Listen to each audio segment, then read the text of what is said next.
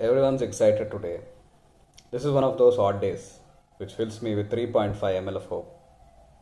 Deep down, I'm afraid that this will evaporate as soon as it's poured into my empty, aching heart. Everything was a little special that day, which made my heart beat even faster. The place was a little more clean. The air was sweet, infused with burnt incense.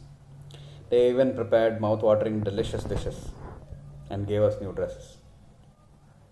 These are few of the many days we children look forward to. The hesitant smile and trepidation. The days that we feel something, which reminds us that we are alive too.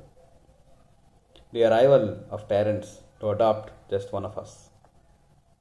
They are coming today, we were told, in their big cars and even bigger hearts, to take Ram with them to their home. It's made us wonder who will take us to our future home and when. There they come, there they come. We're all gathered in front of them. We collected our sweets one after another. They caress our hair as they hand out the sweets, which leave us wanting a little more. Not of sweets, but of their caressing touch. They also had lunch with us, arranged by them as a celebratory party for taking Ram with them. Later that day, they all left, all three of them, happy. I must have watched this scene 100 times before. It gave me hope and then despair in quick succession.